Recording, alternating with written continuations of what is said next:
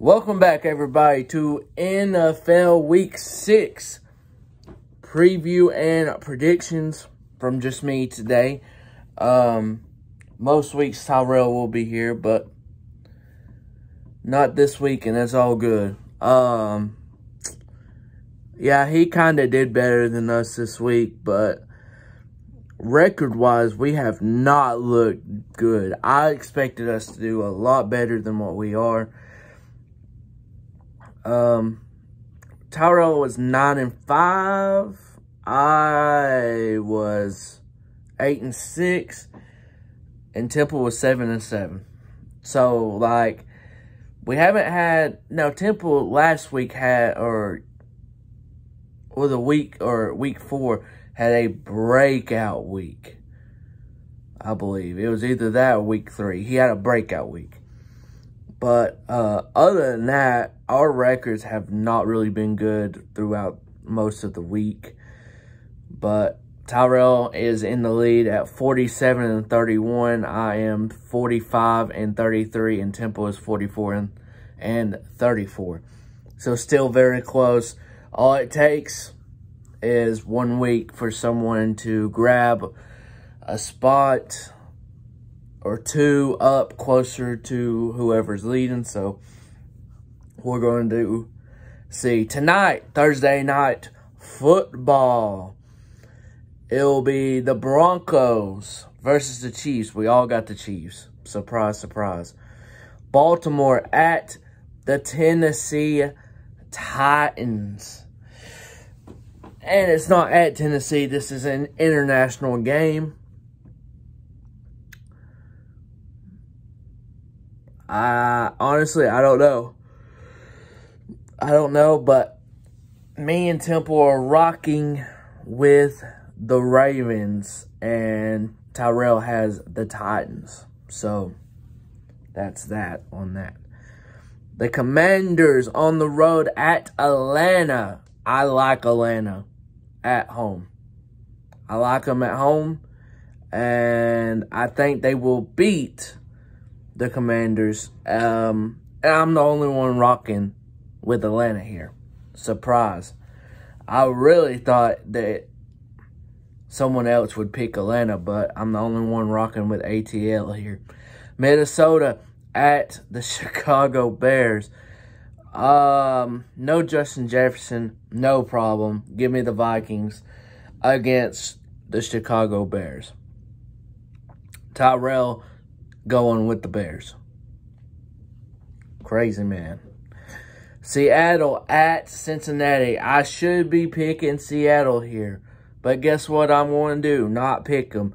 Going with the Bengals. I think they might get in a row here, and I'm going to pick Bengals. I'm the only one rocking with the Bengals. Tyrell and Temple are going with the Seahawks. 49ers at the Cleveland Browns. And I know this is 3 minutes into it, and people's like, where's the wrestling news? I will talk about it after the picks. Because there's just something I will talk about, and it'll be in the title. So, we all got the 49ers over the Browns. Deshaun Watson not playing. P.J. Walker will have the start for the Browns. Carolina at the Miami Dolphins. Boy, poor Carolina. It's going to be an 0-6 start. Dolphins, big. Colts at Jacksonville. We're all rocking with the Jags here. All rocking with the Jags. Saints at the Houston Texans. T-Mac has the Texans. Boy, he's high on them. But I'm not yet as a team. But C.J. Stroud, oh my gosh. You talking about impressive. Very impressive. But I got I got the Saints. New England at the Las Vegas Raiders. We all got the Raiders of the Patriots. That's how bad the Patriots has looked. Arizona at the Rams. all rocking with the Rams. Philly at the New York Jets. We all got the Eagles. And this one's going to surprise you folks. But I am just being honest. Detroit at the Tampa Bay Buccaneers. I love my team. The only good team very solid team that we faced that had a great record was the Eagles. Look at that game. Mike Evans might not be playing. Defensive players, there's going to be several that potentially are out. Some that's questionable. Even at full strength right now, even though we are playing good, I got the Lions. I like what the Lions are doing. And someone might need to write this date down because I think this is the only time I've picked against Tampa on these NFL picks. It's crazy to me, I know, but I'm going with the Lions. Baker playing hell of a good ball, but I got to go Lions here. The Lions are just playing very good ball just overall. And they, both of them picked the Lions. The New York Giants at the Buffalo Bills. Come on now.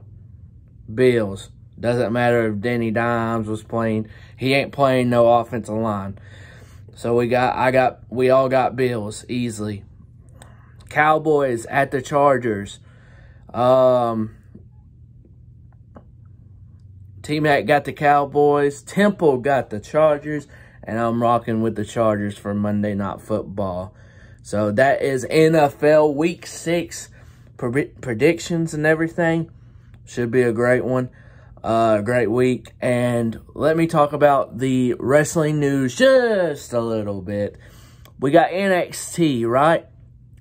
We got NXT beating AEW by 300,000 viewers. A little bit over 300,000. Did WWE stack NXT? Yes. Yeah, they did with big names. Of course they did. They want to beat AEW when AEW switches the nights to Tuesday like they had to. I mean, it's their night of television that they separated from AEW. Now, with the playoffs, the MLB playoffs and all that, they had to switch to Tuesdays.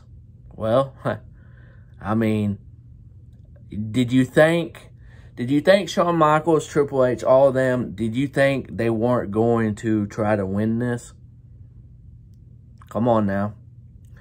But, I don't even like talking about that, but, Tony Khan today has tweeted multiple times about it and saying, this is the only show, John Cena and The Undertaker was under 1 million viewers, and their demo was below something. Tony, you really sound really desperate if you're talking about that. Dog, just stay humble. Keep on doing what you're doing.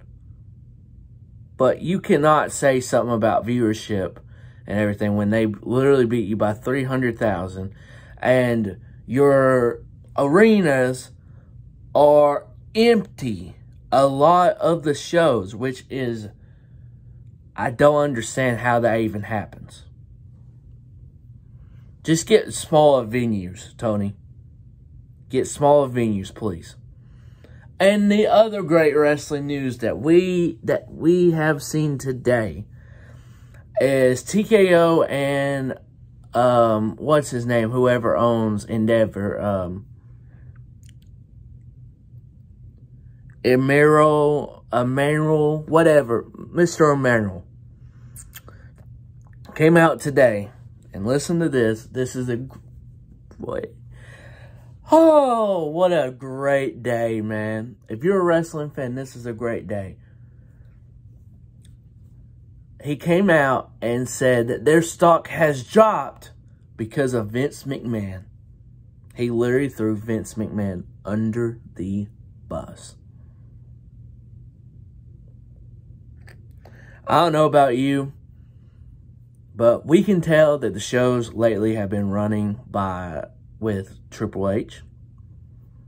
And now we get a good reason why.